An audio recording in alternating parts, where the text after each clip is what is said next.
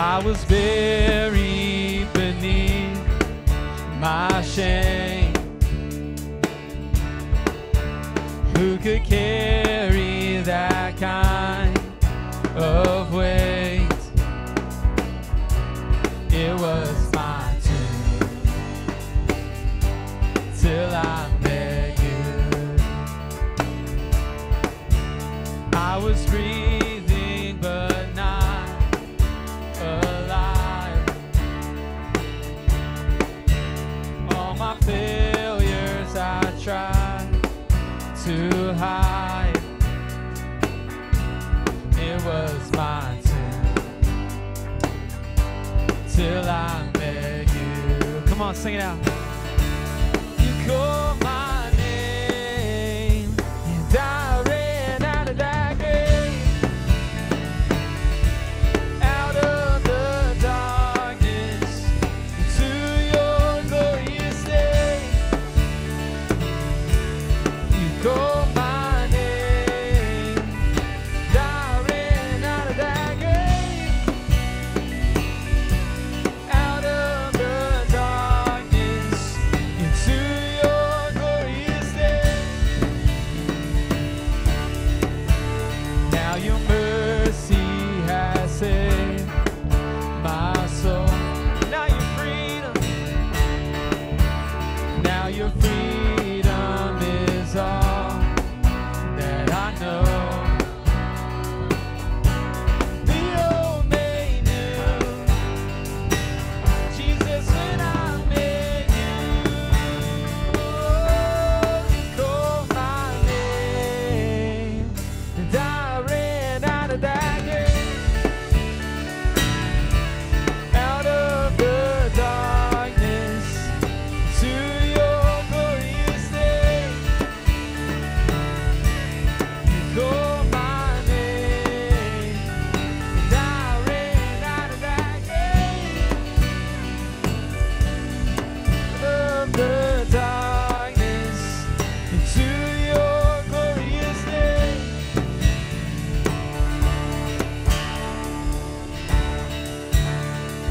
Come on, sing it out, church. I needed rescue. My sin was heavy. The chains break at the weight of your glory. I needed shelter. I was an orphan. Now you call me a citizen of heaven. When I was broken, you were my healing. But your love is the air that I'm breathing. I have a future, my eyes are open. 'Cause when you call my name,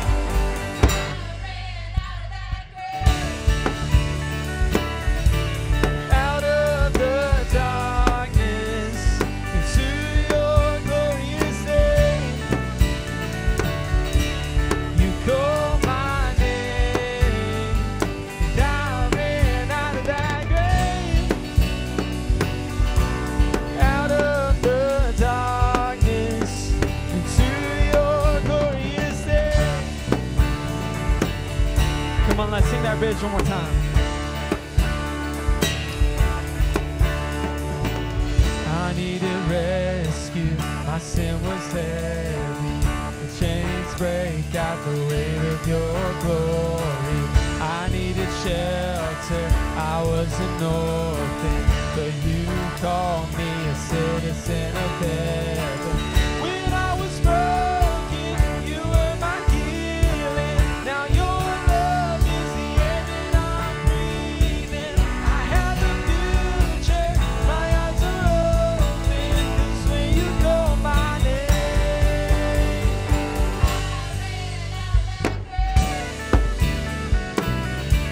out of the darkness into your glorious day.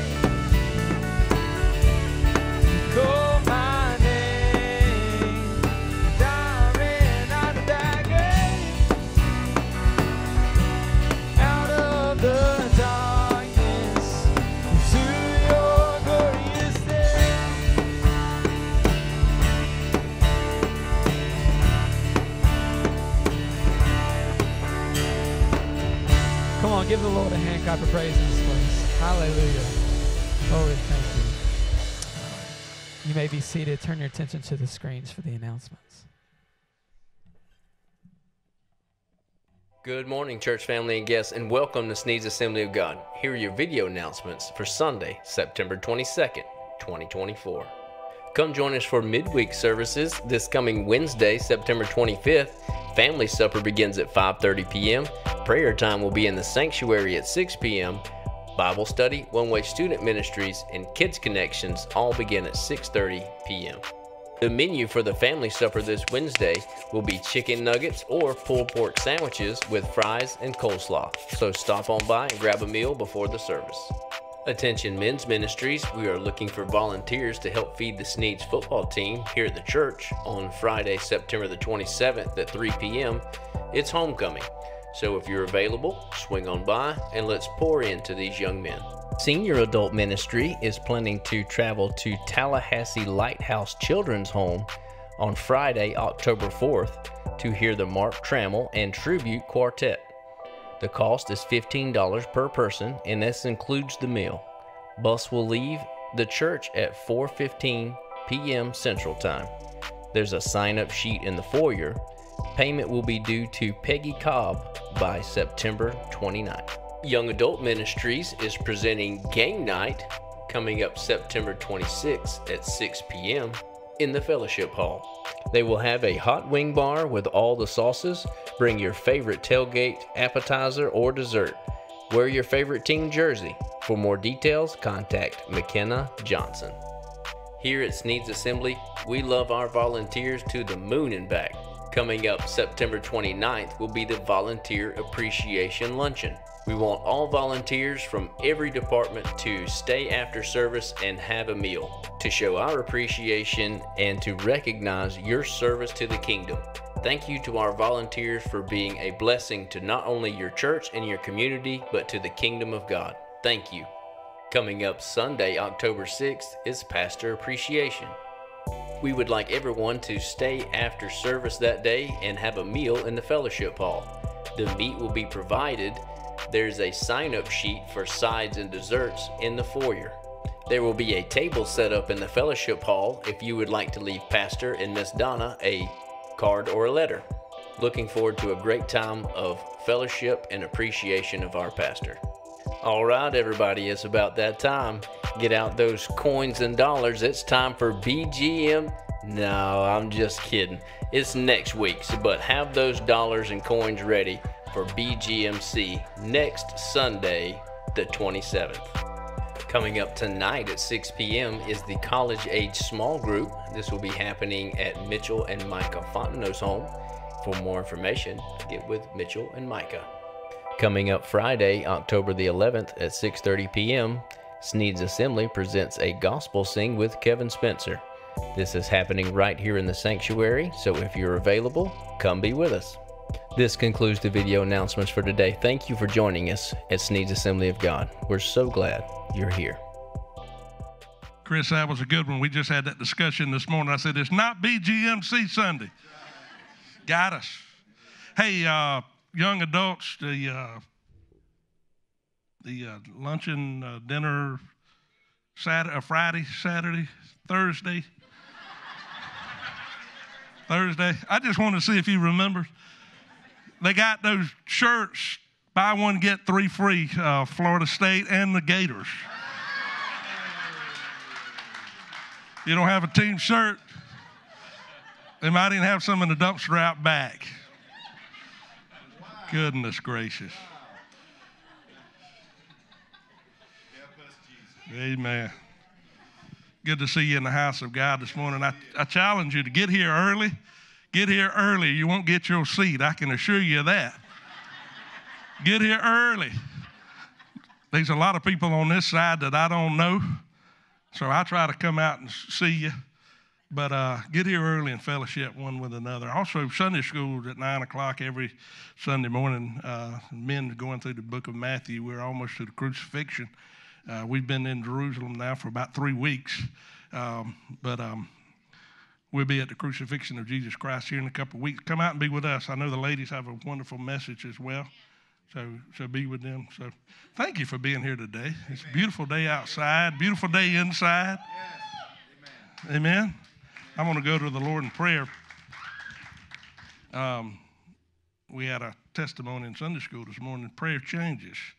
Prayer changes things. You need to pray, and I need to practice. So we're going to go to the Lord in prayer. Remember the families of Deidre McDaniel family. Sister Kathy Mayford's sister-in-law passed away on Friday. Also the Eddie Things family. Mr. Eddie passed away on Friday. Brenda Thursby's family, she was laid to rest on Friday.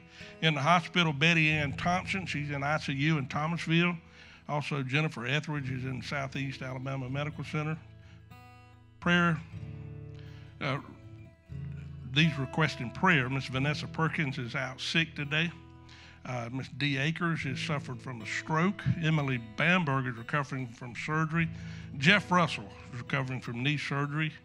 Amber Prescott, I've seen Amber here today, thank God. Steve Hager, Miss Clarice Morris, Mr. Jimmy Devane. Remember Mr. Jimmy, Miss Gail Parsons, Hallie Prince, Miss Margie Dawson, Mr. Jerry Rabin. Also, Mr. Raymond Holloway, Miss Patty Harris, and all those that are, remember the country of Israel and Jerusalem, piece of the Middle East. There's a lot going on over there. It's biblical. Also remember our country, what's going on right here. There's a battle that wages every single day and gets good and evil. We're standing in the gap. Stand with me if you will. I'm going to go to the Lord in prayer. If you have a special need, just lift up your hand. God sees your need. God knows what you have need of before you even ask. But He likes to hear from you. Amen. Father God, we're so thankful for this day. We thank you for your abundance of mercy you give us every day. We thank you for your life that you gave us and that more abundantly, Lord God. Father, we come before you today with humbleness, Lord God. We come before you today with praise and adoration. This is the day the Lord has made. I will rejoice and be glad in it. Father, we brought these needs before you today. These that are in the hospital, these that are sick, Lord God, these that are struggling with cancer, Lord God. I know you're able to do exceeding abundant above anything that we could ask or believe, Lord God, and I pray in the name of Jesus that you would touch their lives and heal their families, Lord God. Deliver them, Lord God, from this sickness.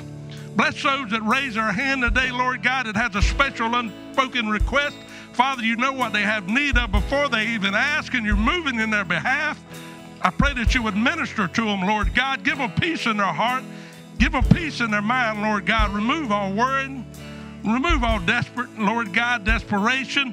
Father God, give them peace, Lord God, that they know who they have believed, Lord God, and you are able to do above and beyond what we ask.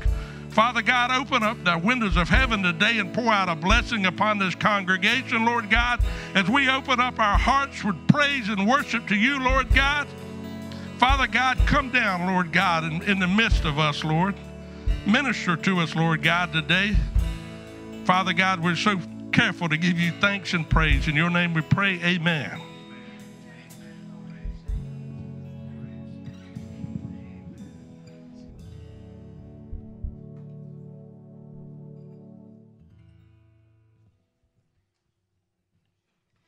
Good morning. It's been a little while since I've come up and been able to sing for different reasons, but I'm so thankful to be back up here this morning. So I'm not up here by myself. The Holy Ghost is here with me this morning.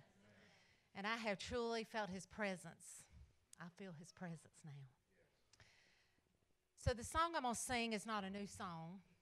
And in the first part of the song it says, "In holy pages, this truth can be found. I promise to stand on when darkness abounds. Oh, right never loses and wrong never wins." Now, in today's culture and society, that's just the opposite. So as Christians, if we're not careful, we can become dismayed. Our focus is distracted from our Lord and Savior, and we look at our circumstance, that's the devil. He also knows how to work us and remind us of our past. He doesn't want us to forget that. Any way to tear us down. Or maybe we're making decisions today that's not pleasing to God. So this song is a very special song for me. Grace will always be greater than sin. It talks about God's unconditional love and His abounding, amazing grace.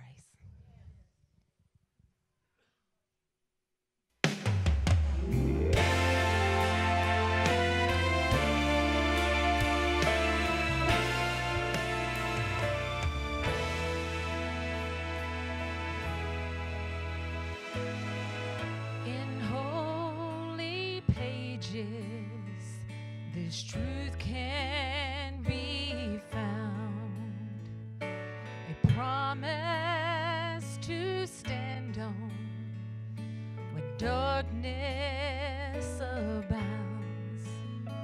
All right never loses, and wrong never wins, and grace will always be greater than sin. Just praise Him this morning. Grace will always be greater than sin. Calvary has proven it time and again. Whatever you've done, wherever you've been, God's grace will always be greater than sin.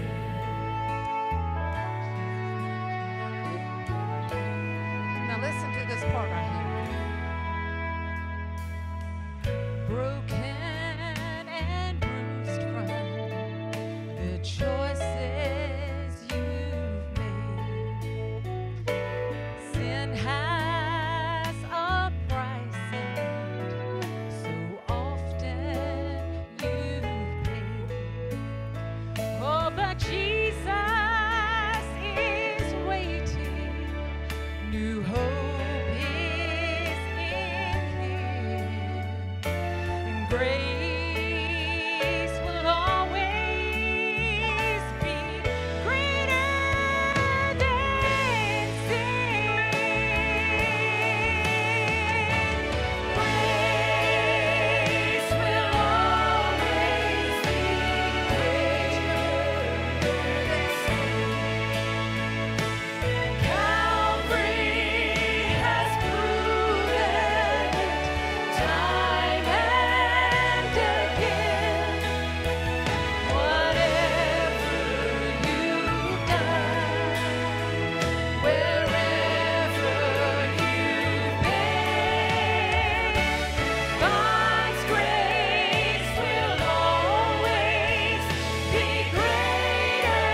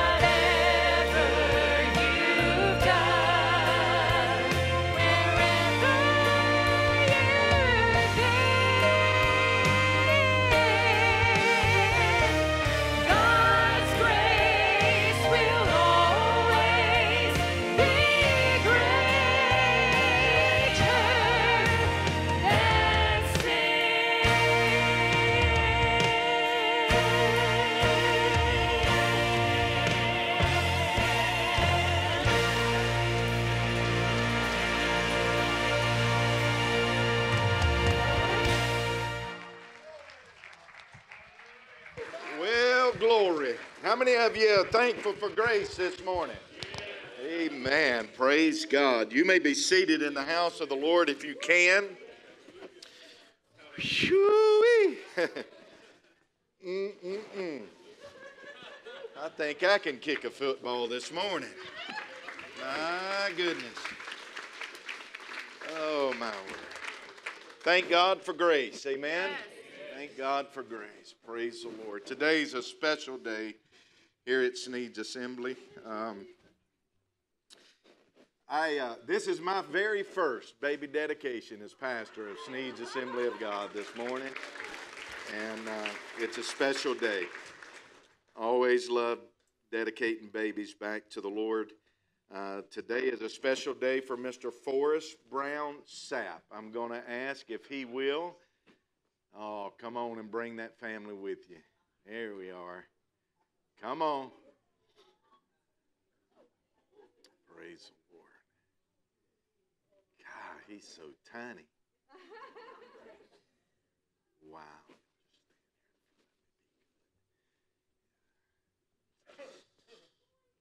Amen. It takes a village to raise a young'un, doesn't it?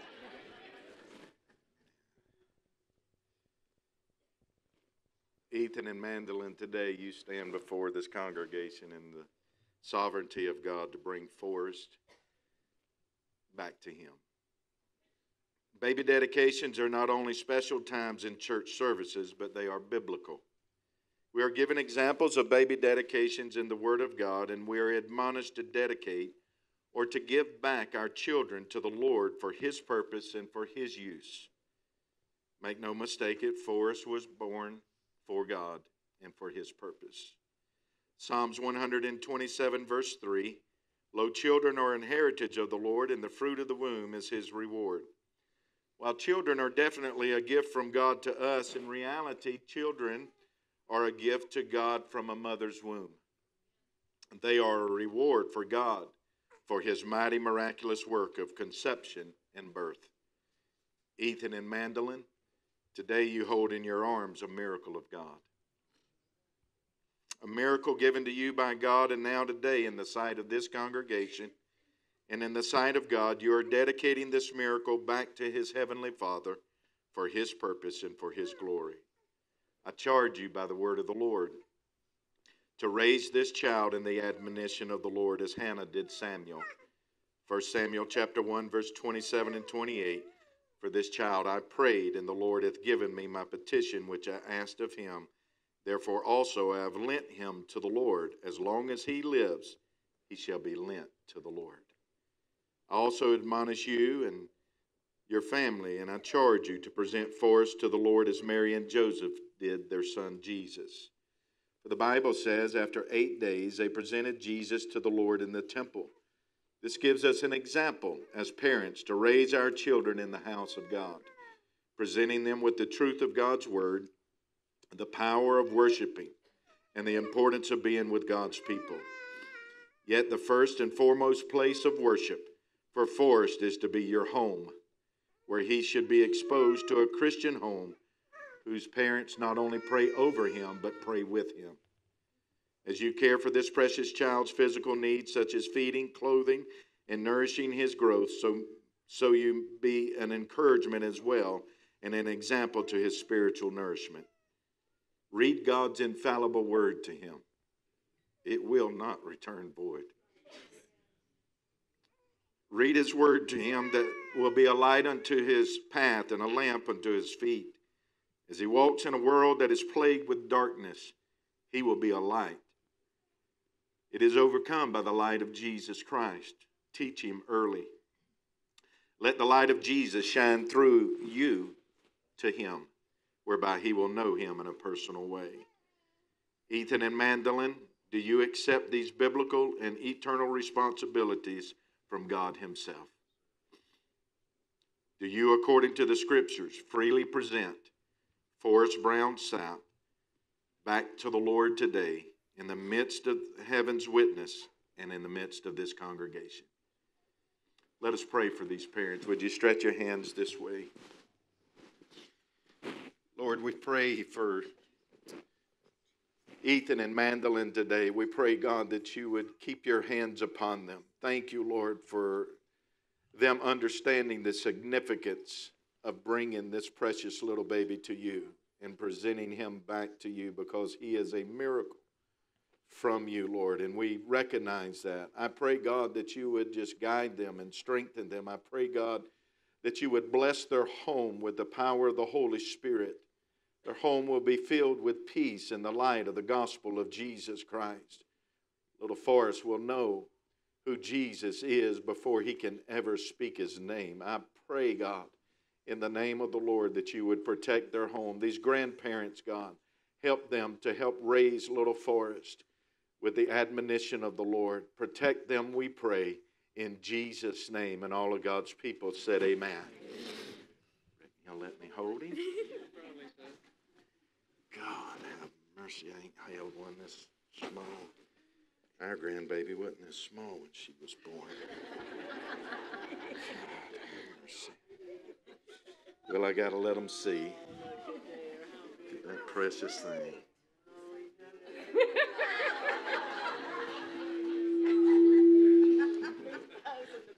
Wow. Okay, thank y'all for coming today. Wow. Look at this handsome dude right here. Man, isn't he awesome? Come on, let's pray. And let's dedicate Forrest back to the Lord.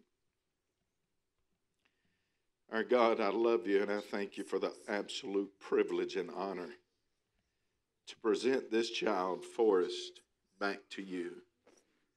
I pray over his little life, God, that you would protect him, that you would lay your hands upon him, that you would strengthen him, that he would grow, Lord, in the way that you would have him to grow. Lord, that he would lean heavy on you in the times of his life. I pray, God, that you would just minister peace to him and strength to him in every facet of his life. I pray, God, that as he becomes a little toddler and then begins to grow into a little boy, a teenager, God, and then to an adult, I pray the gospel of the Lord Jesus Christ upon him. I pray, God, that he would look to you to be the author and the finisher of his faith. I pray, God, against the wiles of the enemy that would come against him and try to detour him off the path of life that you have ordained for him. I pray, Lord, that you would protect him. And so today, God, we present him back to you. I dedicate little Forrest Brown Sapp to you in the name of the Father and of the Son and of the Holy Spirit. God, I ask you in Jesus' name, let this little child be a voice for your kingdom. God, we present him today to you. We dedicate him in the powerful name of Jesus. And all of God's people said amen. Amen. Now, he's not the only one I put to sleep preaching.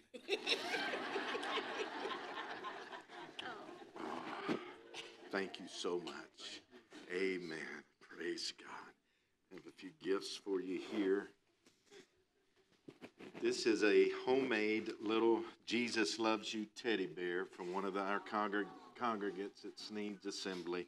This is a certificate of his dedication and his first little Bible presented to me.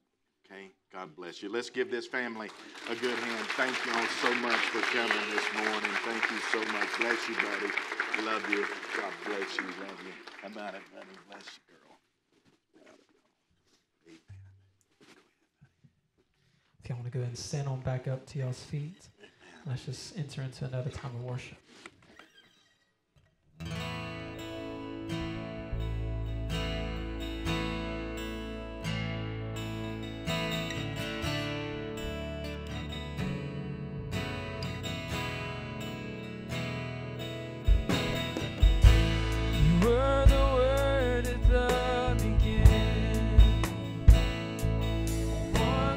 God, the Lord Most High.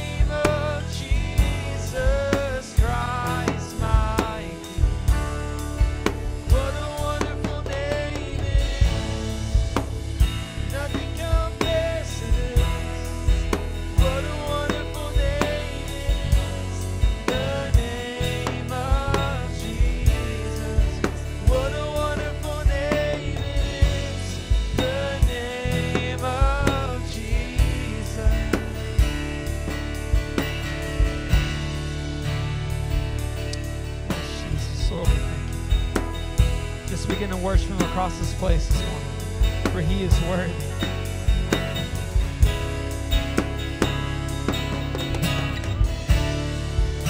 The veil torn before you, you silence the voice of sin and grave.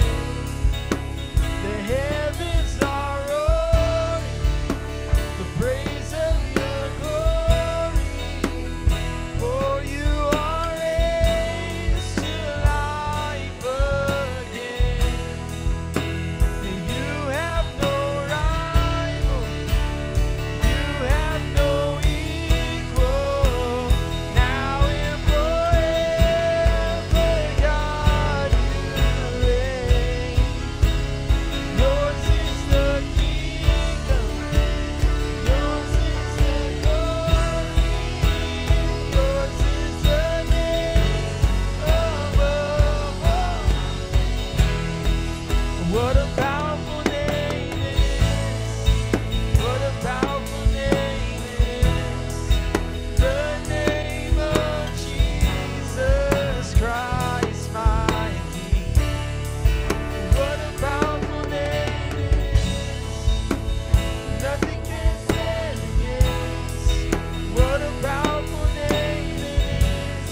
The name of Jesus. You have no rival.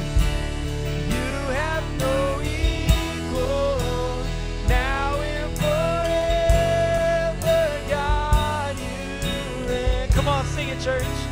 Yours is the kingdom, yours is the glory, yours is the name above all names. What a powerful name it is. What a powerful name it is. The name of Jesus Christ, my King. What a powerful name it is. What a powerful name it is. The name of Jesus. What a powerful name it is. The name of Jesus. What a powerful name it is. The name of Jesus. Come on, let's give it up for the name of Jesus this morning. Praise the Lord. Praise God. Amen. You may be seated in the house of the Lord this morning. God bless you. Thank you, praise and worship team. I tell you, I was a little worried there for a minute. How many of you ever had those mornings where just, everything that you touch just... Well, that's been my morning today. It's just been one of those mornings. I'm not whining, just telling you, reality. It's just been one of those. And then when Chris Maphis, who never, ever, ever makes a mistake, got us on that BGMC thing, I thought, this is it, I'm done. Somebody's going to have to preach, I'm out of here. I'm just done. Amen. Isn't it good to be in the house of the Lord? Amen. Praise God. If you're ready for the word, say amen. If your neighbor needs it more than you, say, oh my. What y'all been doing? Amen. Praise God. 1 Thessalonians chapter number 1. 1 Thessalonians chapter number 1. My eyesight is getting worse and worse. I know none of you know anything about that in the house of the Lord. And so I have to blow my font up, and I have it on a white paper today, and it glares off of that thing. Yeah. And so I'm just admitting to you I'm old this morning. That's all there is to it. 1 Thessalonians chapter number 1. 1 Thessalonians chapter number 1. We're going to read the entirety of the chapter 1. It's only 10 verses. Don't panic. And then 2 verses in chapter number 2. Paul and Silvanus, or Silas and Timotheus, who is Timothy, unto the church of the Thessalonians, which is in God the Father and in the Lord Jesus Christ, grace be unto you and peace from God our Father and the Lord Jesus Christ. We give thanks to God always for you all, making mention of you in our prayers, remembering without ceasing your work of faith and labor of love and patience of hope in our Lord Jesus Christ in the sight of God and our Father. Knowing, brethren, beloved, your election of God. For our gospel came not unto you in word only, but also in power and in the Holy Ghost. If it comes any other way, it ain't God's gospel. Our gospel came not unto you in word only, but in power and in the Holy Ghost, and in much assurance, as you know that what manner of men we were among you for your sake. And you became followers of us and of the Lord, having received the word in much affliction, with joy of the Holy Ghost, so that you were in samples or examples to all that believe in Macedonia and Achaia. If you're an example for Jesus, somebody's going to believe the gospel through your life. Amen? For from you sounded out the word of the Lord, not only in Macedonia and Achaia, but also in every place your faith to Godward is spread abroad. God wants us to be Christ followers and witnesses everywhere that we go, so that we need not to speak anything. Paul says your life is testifying of the gospel that has reached you by the preaching of the gospel through us. For they themselves show us what manner of entering in we had unto you, and how you turned to God from idols to serve the living and true God, and to wait for his Son from heaven, whom he raised from the dead, even Jesus, which delivered us from the wrath to come. Praise God. Chapter 2. For yourselves, brethren, know our entrance in unto you. Paul is saying you know who we are and why we came and what we're doing, that it was not in vain. But even after that we had suffered before and were shamefully treated or entreated. We were treated wrong, as you know, at the city of Phillipi. We'll slow down right there for just a moment, because it's important that you understand this. He says to those people at Thessalonica, even after that we had suffered before we got here, and were shamefully entreated, as you know, at the city of Phillipi, we were bold in our God to speak unto you the gospel of God with much contention. Paul said it doesn't matter what we've been through, we're still going to proclaim the gospel of the Lord Jesus Christ. Amen. This morning I want to use for just a subject very briefly. The treatment at Phillipi cannot empty the touch at Thessalonica. The treatment at Phillipi cannot empty the touch at Thessalonica. Father, help me today, I pray. Clear my mind. Help me, Lord, to preach the gospel with the anointing of the Holy Spirit. Help me, Lord, to be able to convey the words that you would have said in this house today with clarity of thought. I ask you, God, to touch my body, strengthen my voice, I pray. I pray for every person in this building and every person that's listening by live stream, God, that you would, as has already been prayed, come down in this place. We need your presence in this building today, God, more than ever before. I pray over those that are going through a difficult time, God, that you would strengthen them in their faith today, and that the word of the Lord would penetrate their hearts and give them hope. I pray for that one that is not saved, not born again in this building, that they would commit to you through the preaching of the gospel of the Lord Jesus Christ. Father, we're going to thank you for who you are, what you do. You're faithful to your word. You're faithful to your people. Bless us now, we pray, in Jesus' name. And all of God's people said amen. We find the Apostle Paul, Silas, and Timothy as they are bringing exhortation to these Christians who are at the church of Thessalonica. Paul begins his letter to the church of Thessalonica, and he begins to lay out his greeting, and he says, peace to you, and he says also, grace be unto you, and peace from God our Father and the Lord Jesus Christ. There's something about, I shared this with our staff Monday morning as we were meeting, there's something about a greeting that says to us, may the Lord of peace and the Lord of grace be with you today. And every time that we greet God in the morning in our devotion or our prayer time, and when we get up and say, thank you, Lord, for another day. How many of you know God delights in giving us grace and giving us peace? You can have grace and peace by simply greeting God first thing in the morning.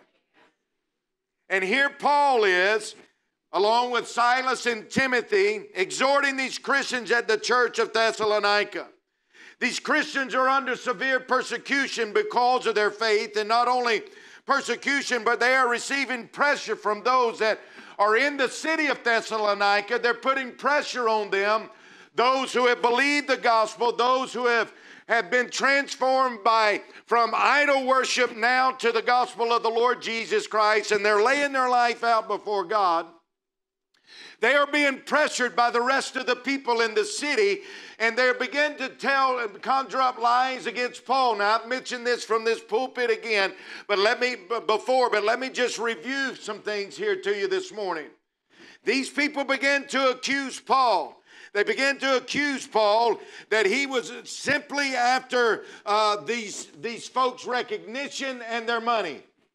They began to lay out a scenario in front of those people who had been saved, and began to tell them that the only motive Paul and Silas and Timothy had of coming to their city was to do this: get their money and gain recognition. Friend, you understand me very clearly this morning. People will know whether you are truly in love with Jesus, and when you're truly in love with Jesus, they will defile you, they will talk about you, they will conjure up lies about you, but greater is He that is within me than he that is in the world. Amen? And Paul finds himself in this place. These folks that the gospel that they preached was with power and a calling from God. He said, you know we didn't come for that, but we came from a calling from God. There's some of you in this building this morning, God is calling you and you're running from the calling. You can't outrun the call of God. God has given you gifts and talents and things to use for the kingdom of God. You keep running, but God's going to keep running after you. Why? Because just like I said in that baby dedication, God's got a purpose for that little baby, and God's got a purpose for every single person in this building. There is a call of God upon every born-again believer, and that is to tell people about Jesus. Amen? Paul begins to remind these folks that the gospel they preached was with power and a calling from God.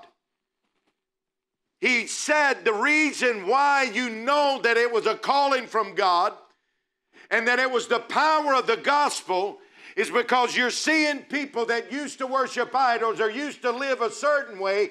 They're not living that way anymore. Why? Because of the power of the gospel. Amen? Put that right there unless I kick it on somebody this morning. These people are now in a living relationship with Jesus Christ. They are living their faith out because they are born again. I want you to look with me again in chapter 2, and let's look at what it says in chapter 2. For brethren, you know our entrance unto you, that it was not in vain. This word vain here means empty. And Paul was telling them, guys, what you're hearing from these unbelievers, these naysayers, you know it's not true.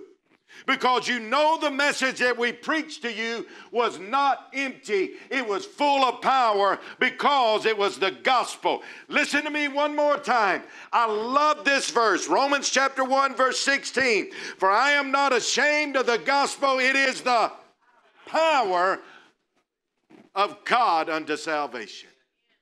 This gospel that we preach is the power of God. Say amen. This word vain, it means empty, and Paul was saying we didn't come to you with empty words and vain words. We came to you with the power of the gospel. It was not empty of its power. It was not empty of its authority. And then Paul goes on to tell them in verse number 2, he says, but even after that we suffered before and were shamefully treated. As you know, you've already heard how bad we were treated at the city of Philippi.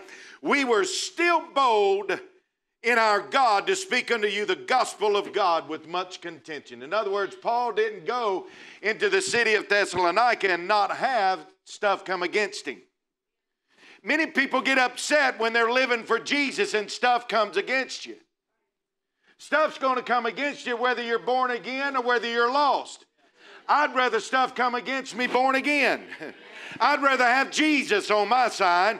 I'd rather have the comforter of the Holy Spirit walking beside me and guiding me into all truth. I'd rather have Him than I'd rather have that world. Somebody say amen.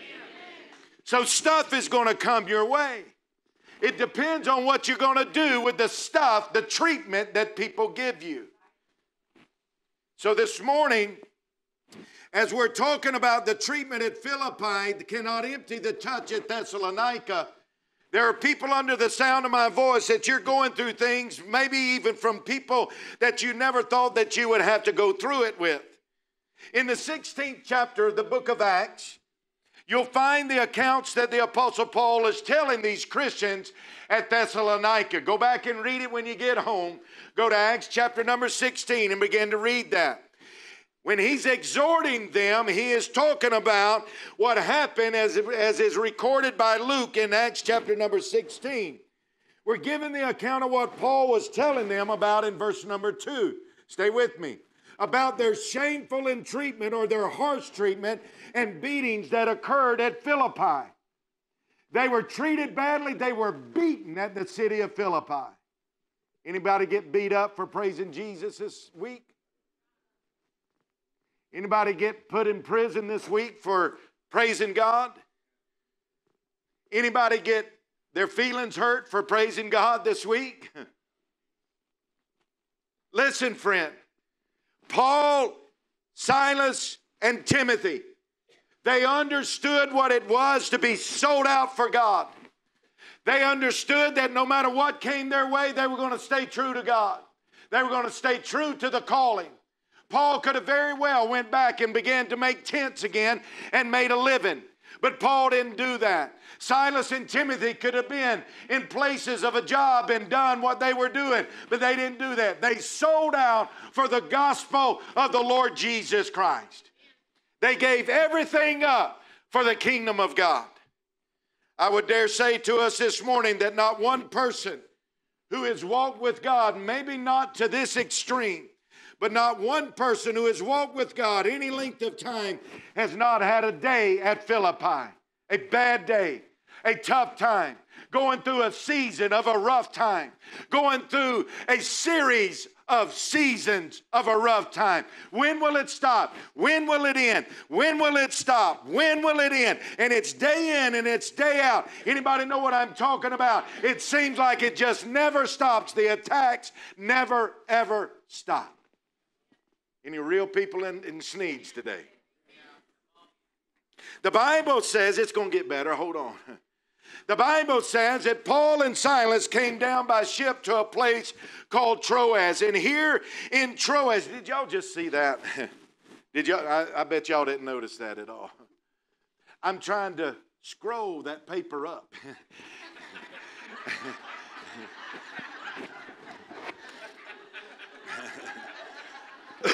I'm like, move.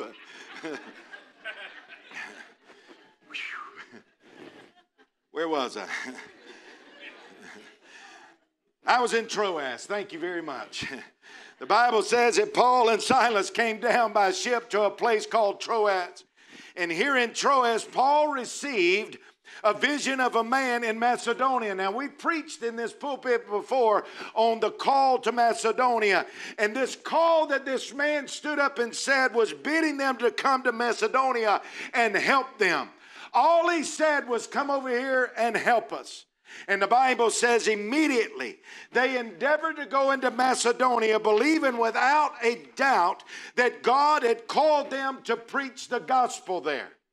And we find that they arrived 2 days later after going to Macedonia into the city called Phillipi, which is what the Bible describes as the chief city or the capital city of that region of Macedonia.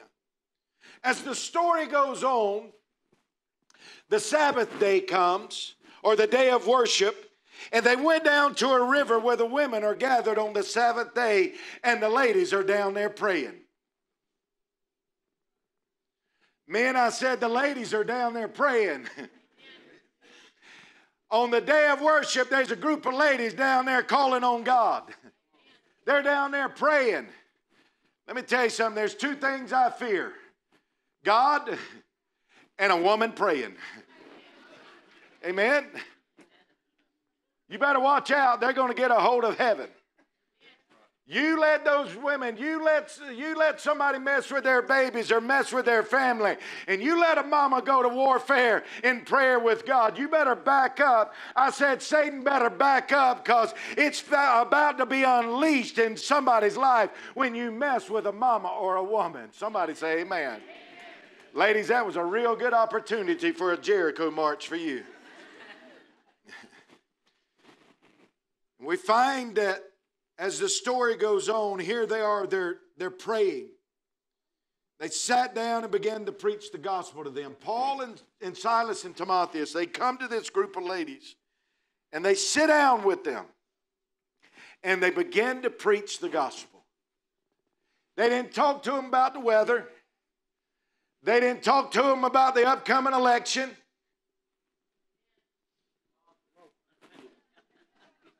That one hurt. They didn't talk to, well, Lord forgive me, I can't be a hypocrite. They may have talked to them about their bad football teams. I don't know, they may have, but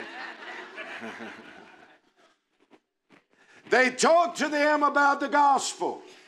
They preached the gospel to these ladies.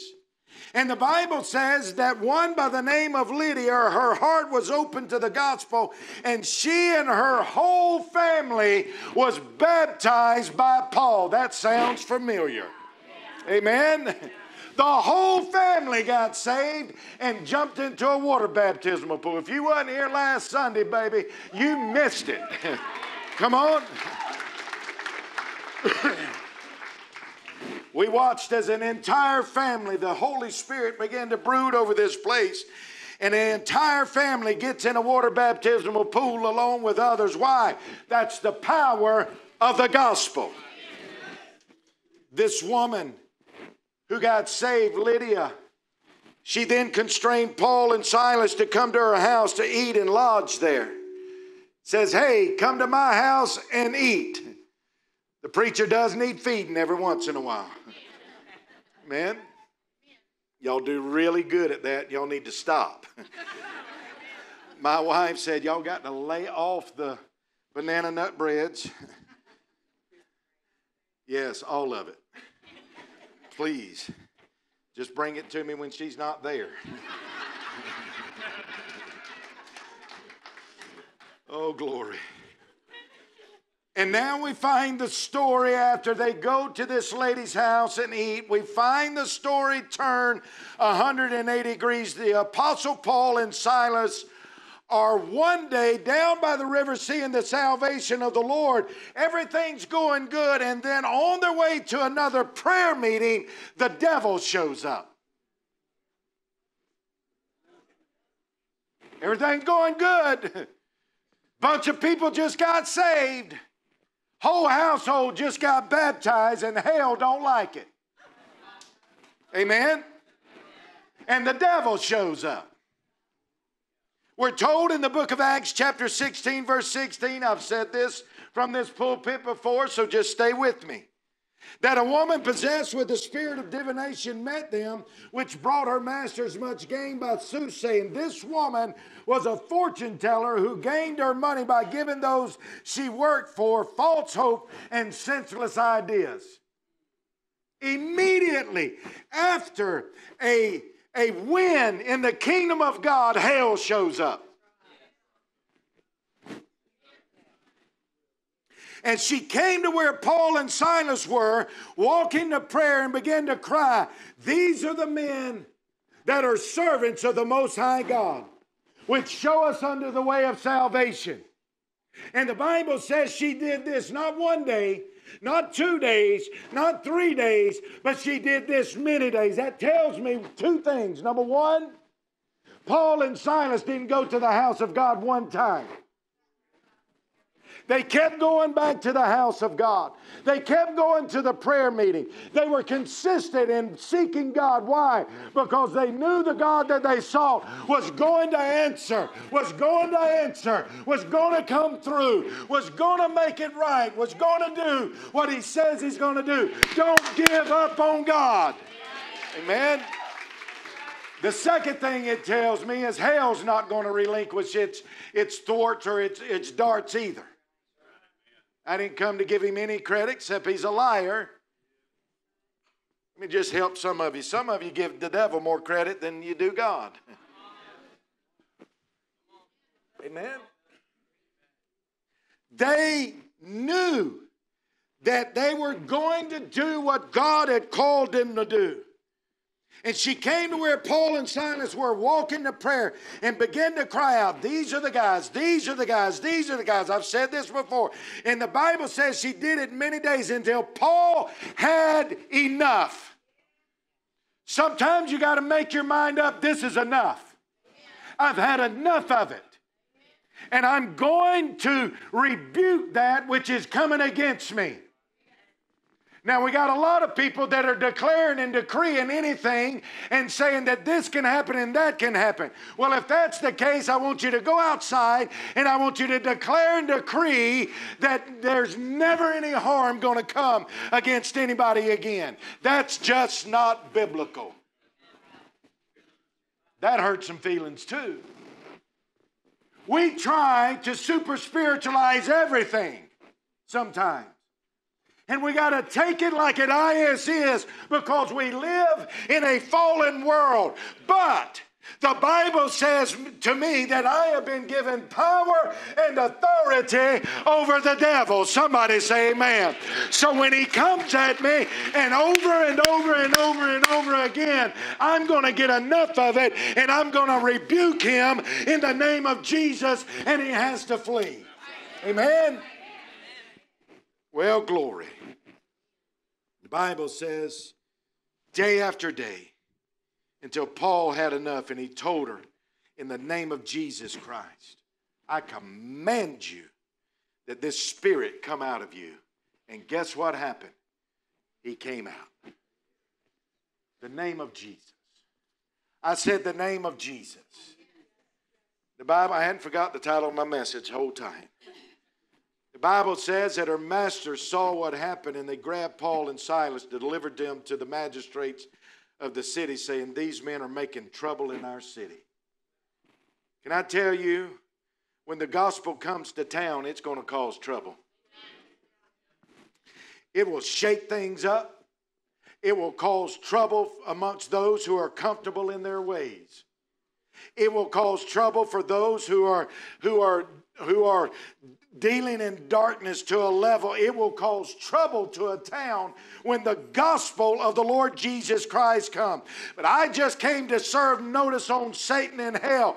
I think that trouble has come to Sneads, Florida. Why? Because the gospel is here, and we're not going to back up from preaching the gospel. So every drug dealer, you're in trouble. Every alcohol, you're in trouble. Every wife beater, you're in trouble. Every husband cheater, you're in trouble. Every single thing of darkness, you are in trouble because the gospel is here. Hallelujah. You're in trouble. We're coming for you. Now, we're not coming with an axe or a sword. We're coming with you in the power of the gospel. And we're going to love on you. We're going to watch God transform your life. Amen? This is why we serve our community. This is why we serve our community. This is why we do what we do in our community, because we want trouble in the place of darkness. Not trouble of darkness, but trouble in the places where darkness is prevailing against our children and our schools and our homes. Enough is enough. In the name of Jesus, Sneed, Florida, come out. Hallelujah. Enough's enough.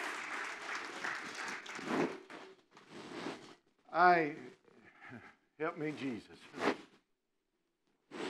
Is that me?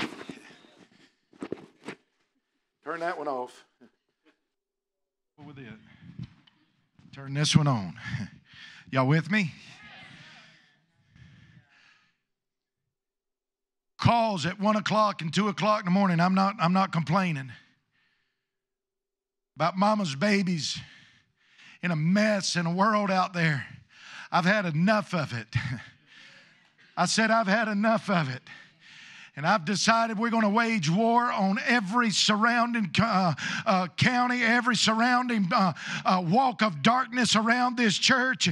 We're going to wage war on it. We are waging war. And that's why there's so much talk. That's why there's so much trouble. That's why there's so much stirring, if you will. But what they don't understand is we're going to be like Timothy. We're going to stir up the gift of the Holy Ghost in us. And we're going to keep preaching the gospel. We're going to keep going. We're going to keep serving, and we're going to see this community turn upside down for Jesus Christ. That's why we serve our community. That's why we get into places of darkness and say the light's here. Amen? The light is here. Look at your neighbor and say, you need to be light. You need to tell the darkness, I'm here. Amen? You see, this morning, friend, this world we live in, the persecution we undergo, there are times where it seems like we're in the deepest, darkest, coldest place we could ever be. We feel as if we've been beaten up and cast away by society because we stand for the gospel of Jesus Christ. Darkness does not like the light. But I like what the Bible says. And at midnight, in the middle of the night, Brother Tice, in the middle of the night, in the darkest, in the coldest, in the midnight hour of being in that place, I believe old Paul, I may have said this before, but I love this. I believe old Paul looked over at Silas, squinting his eyes through the darkness, trying to see him, and said, Silas, yeah, Paul, what is it? Would you give me a little beat? And Silas begins to just tap a little bit. And Silas says, what, Paul? And Paul said, Silas, give me a little bit beat. And we're going to pray, and we're going to sing. And I believe Silas began to tap his old big toe. And then Paul may have set out singing, Amazing Grace, how sweet the sound that saved a wretch like me. Come on, church. We can't sit back. We got to pray, and we got to go. Hallelujah. We got to go. No matter the darkness, no matter the darkness, we got to go. What it must have been. I wished I would have heard what they were singing. I bet you it wasn't gloom, despair, and agony on me. I bet you it wasn't. Woo. Y'all better be glad I can't sing on tune. Amen, Sister Donna. The Bible, y'all with me this morning? The Bible says they prayed and sang, and the other prisoners heard. And guess what happened? Anybody remember what happened? The place began to shake. Something began to shake. My God, I'm ready for some stuff to shake in Sneeds, Florida. Woo! I said, I'm ready for some stuff to shake in Grand Ridge and Sneeds and Chattahoochee and Sycamore and Greensboro and Dalewood and Two Egg and wherever you from, Shady Grove. Come on, Shady Grove people. Where you at in the house this morning? Greenwood, Mariner. Y'all know where Mariner is, don't you? Woo! I'm ready for some stuff to shake. Amen? We played church long enough, so let's shake hell. All the doors were opened. Butterbean, open those doors back there. Brother, open those doors back there. Brother Billy, open that door. Brother Mitchell, open that door. Just keep it open a minute. I'm serving notice on every demon and devil of hell in this county. There's a place, there is a place for you to come and find Jesus to be real and find God to be real. Come on in and get saved. Hallelujah. Hallelujah to the Lamb of God. Well, glory. I said, well, glory. Hallelujah. Close it lest somebody complains it's hot. Amen. Oh, my God. I feel something shaking. I said, I feel something shaking. It didn't just open the doors, but it loosed the bands of all of those that were in there. Woke the guard up and he said, my God, they're going to kill me. I done messed up. These boys are loose. Paul said, no, hold on. It's all right. It's all right. Anybody remember what happened to the guard? He got saved. Glory to God. That's what happens when the power of the gospel is preached, brother. I said that's what happens when the power of the gospel is preached. And it doesn't matter what happened to you at Phillipi. The only thing that matters is a touch of God at Thessalonica. That's the only thing that matters. Whatever happened in the past, it can't outdo what the touch of God will do right here at Sneed's Assembly of God for you. Amen. I got to quit. Thank you. The Bible says the guard got saved, he and all his household. There it is again. They were baptized. That's not the only entire family that's going to be baptized, saved, and set free here at Sneed's Assembly, by the way. Then you know what happened? The guard brought the preacher home to eat. Not banana nut bread. Fried chicken, glory to God. It's in there, ain't it? Give me 5 more minutes. Paul is reminding these Christians at Thessalonica, and I came to remind some folks in this house this morning. Whatever has happened to you at Phillipi, it cannot outlive the touch of God at Thessalonica. Can't outweigh it. It cannot empty you of what God has put in you. And Paul is reminding these Christians at Thessalonica, this gospel we've come and preached to you, it's not empty. It has the power. It's not empty and it's not in vain. And if what happened in Phillipi to us did not empty the touch of God on our lives, don't let that which you are going through empty the touch of God on your life. Don't let it empty it. Is it tough? Sometimes it's very tough. Is it hard? Yes. Is it discouraging? Sometimes yes. Is it get wearisome? Yes. But you cannot allow the treatment at Phillipi to empty you from the touch that God wants to put in you. Let me remind you, the gospel we preached about is a Savior that left an empty tomb. He emptied the sting of death. He emptied the hopelessness and gave hope. He emptied desperation and gives deliverance. He empties hate and gives love. He empties worship to a dead idol and gives a living sacrifice of praise to a risen Savior.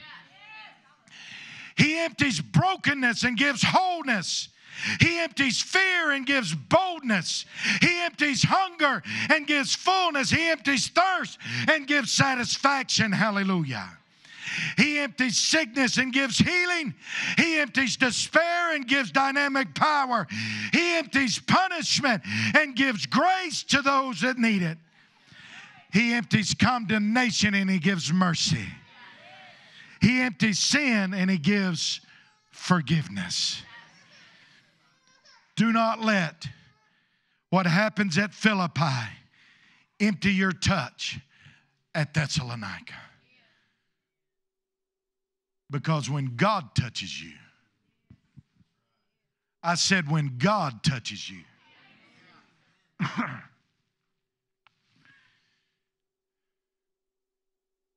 it's pretty obvious that we need a touch of God in our country.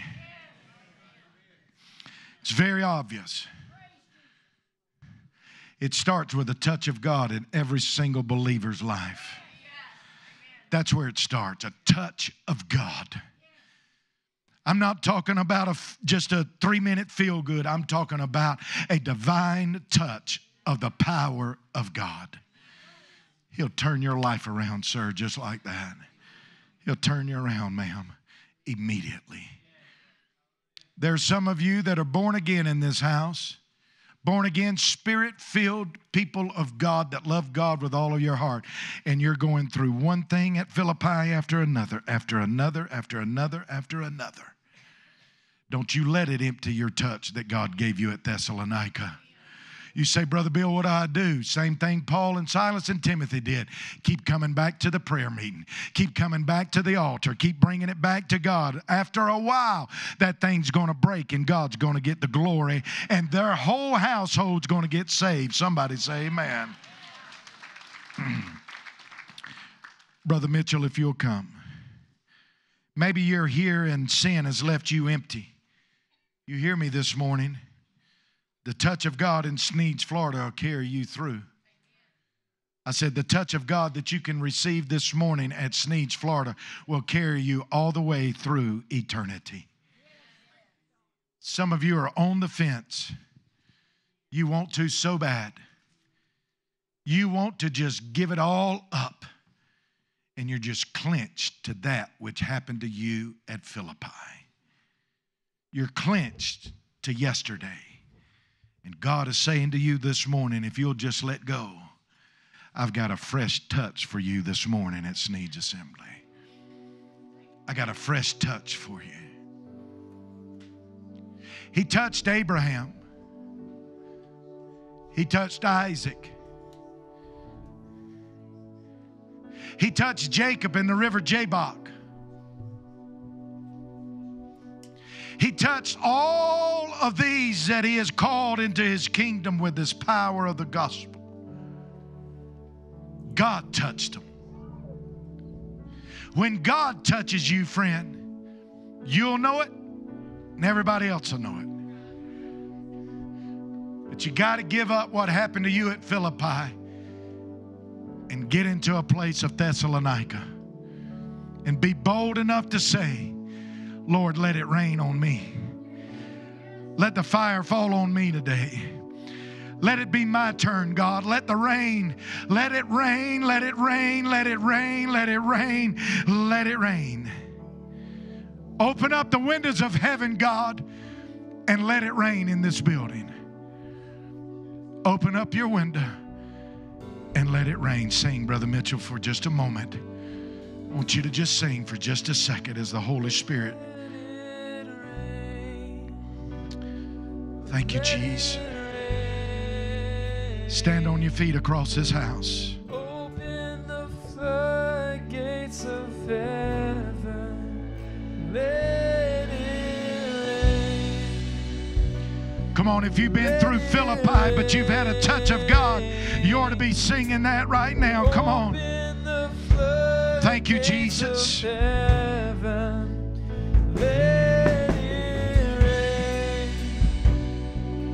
Let it rain. Open the floodgates of heaven. Let it rain. Let it rain. Open the floodgates of heaven. These altars are open for people that have been persecuted at Philippi, and you need a touch of God at Thessalonica. Whether you're not saved or whatever it may be, I want you to get out, as many as will. I want you to get out. You need a touch of God this morning. Get out from where you are and let it rain on you. Come right now. Come on. Come on. Let's empty those altars and empty those pews and get praying in these altars this morning, God, I need a touch from heaven. Let it rain, God. Let it rain, God. Let it rain, oh God. Let it rain, oh God. Let it rain, oh God.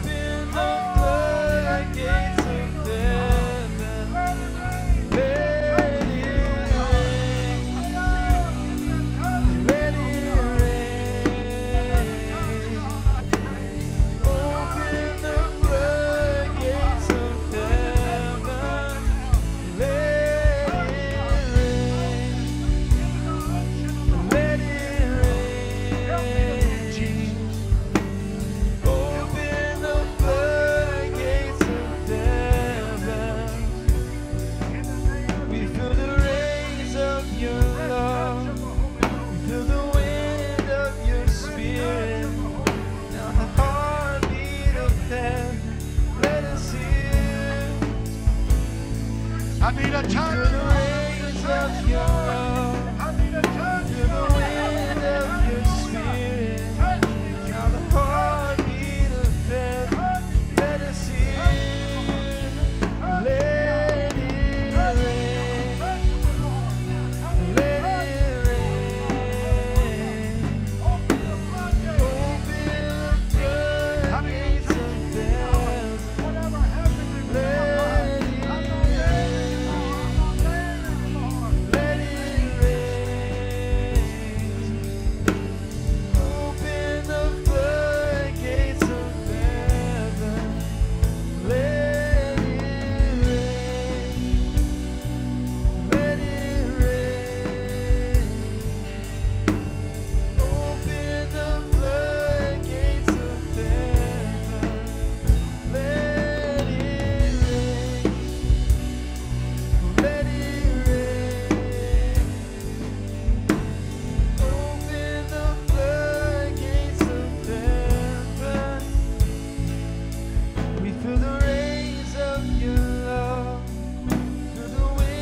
Come on, let's give it up for God. One just got born again in this place. Hallelujah.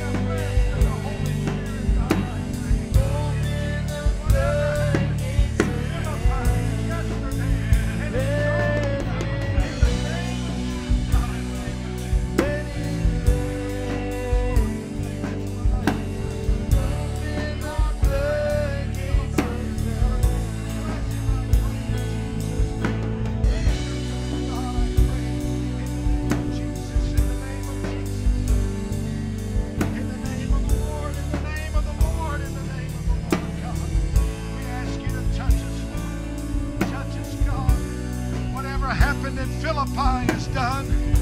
Come on, would you do this with me this morning? Slip your hands toward heaven. When you do that, you are surrendering and you're saying, Phillipi is gone. I'm in Thessalonica now. I'm in the touch of God. I'm in a season of the touch of God. I feel that. My God, I feel that. I'm in a season of the touch of God in my life. Whoa, glory to God. Hallelujah. Phillipi is gone. Phillipi is gone. Hallelujah. Come on, sing it out. Let it rain, let it rain, let it rain, let it rain. Open the floodgates of heaven. Come on, church, sing. Sing, men, sing, men. Thank you, Jesus. Thank you, Lord. Thank you, Lord. Hold on just a second. Hold on just a second. You may not know the words, but it's just that simple. Open up the floodgates of heaven and let it rain. Let it rain. As Mitchell leads into this, this is what I want you to do. I want every man in this building to sing at the top of your lungs this song with them. Men, I want your voice to be a crescendo up to heaven as Mitchell leads. And then I'm going to instruct the ladies to come in. Why? Because the men are supposed to be leading the way in defeating darkness in Thessalonica and Phillipi. We're coming for you, darkness. I said we're coming for you. Sing it, brother. Sing it. Hallelujah. Come on, men. Men, sing, men. Oh, glory to God. Sing, men. Thank you, Jesus. Come on, men. Sing, sing, sing. Whoa, glory. That sounds good. Here we come, darkness. Here we come. Okay, ladies, here we go. Ready? Help them.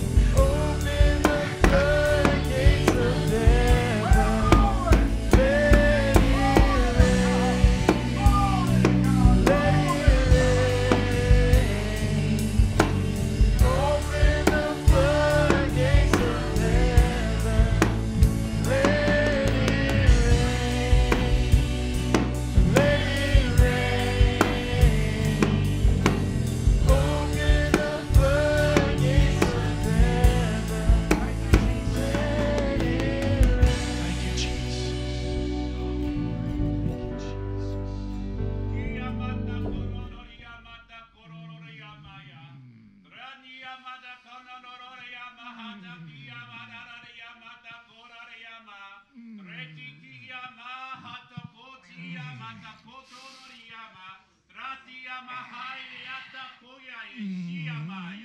For have not I promised you, saith God, that I would bring you out of the horrible pit and the miry clay?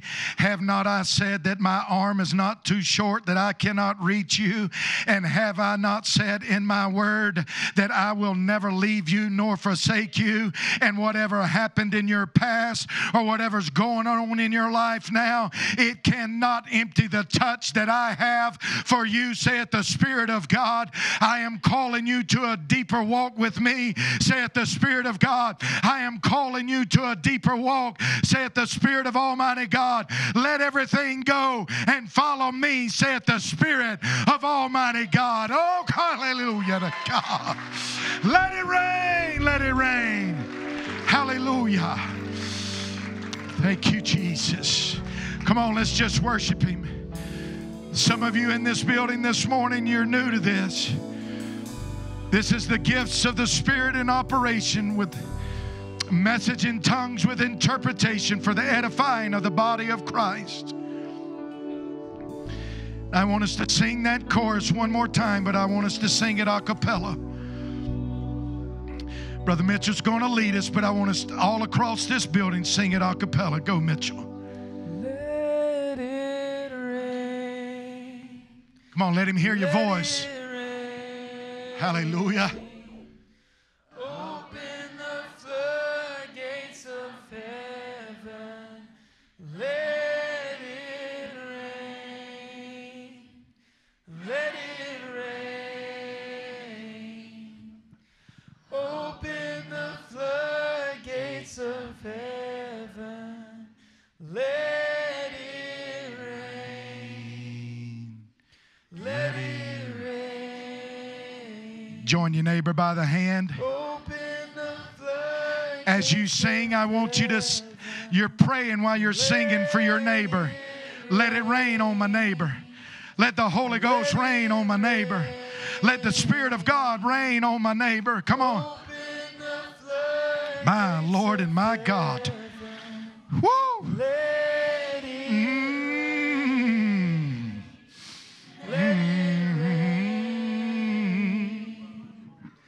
Open the floodgates of heaven.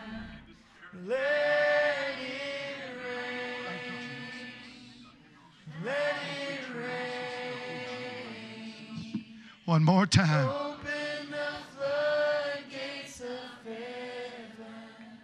Let it rain.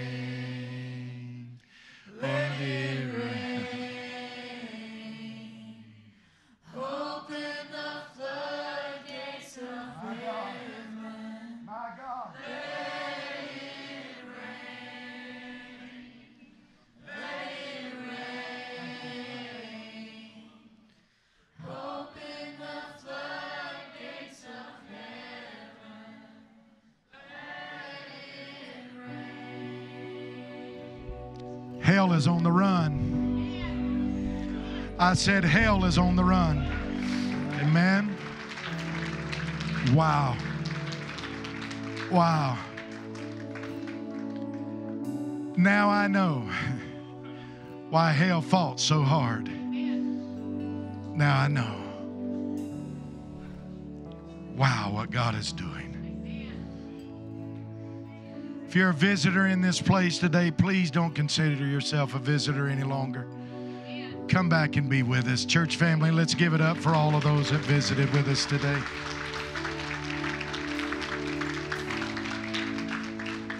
Tony, we're so proud of you, man. This is Sister Corrine's brother.